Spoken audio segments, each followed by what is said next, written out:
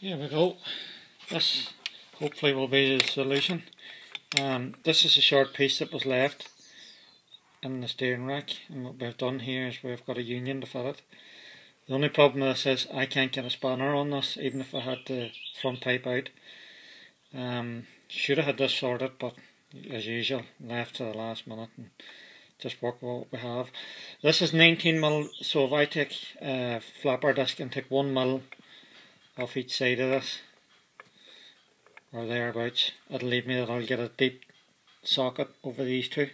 When I screw this piece out, I'll be able to get this screw down tightened and tighten this then to this. This has been left open-ended so I can cut it wherever it needs to be when this piece marries up to that. So what I'd be able to do is sort of from here to there. I have room for this union. You can see all of its knobs in here. They're pressure fitted for power steering, so that's the idea of that.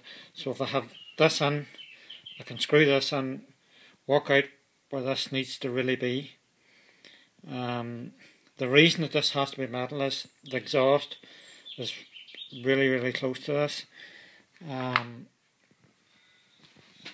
It's hard to explain, but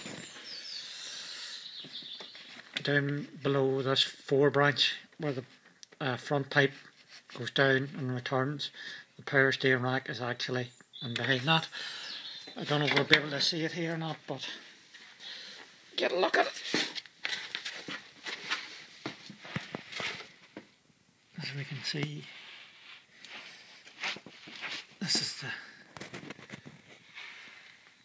front pipe, and that's going to have to come out, and the steering rack is in just above this, behind it, just where my finger is. So that's the next job, to try and get that sorted out, and if we had that sorted out we would be going well. So there you go, another evening's fun.